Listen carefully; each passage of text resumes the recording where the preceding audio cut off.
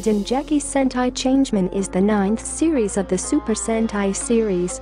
It aired from February 2, 1985 to February 22, 1986, running for 55 episodes. This Sentai is based on European mythological animals. Changeman was released in South Korea as Lightning Squadron Changeman. The success of Chidenshi Bioman had exceeded Toei's expectations with its popularity, and sales in the follow-up season was to continue with this trend.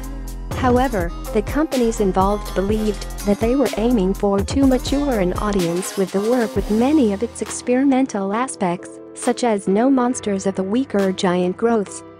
Hoping to recapture the younger audiences, many of the typical Sentai tropes would return with the season, with a more traditional villain squadron by way of the Star League Gozma, while creating a Sentai squad who was based on the Japanese Self-Defense Forces as the heroes by way of the Earth Defense Force the team associates with, while keeping an element of youth for the squad.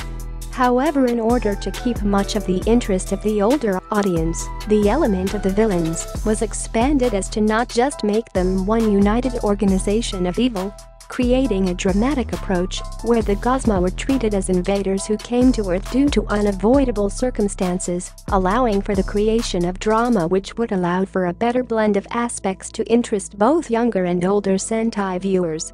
As new gimmicks, elements of the supernatural were added in by associating fantastic creatures with the powers of the Sentai team, as well as the first shell-based bazooka cannon finisher.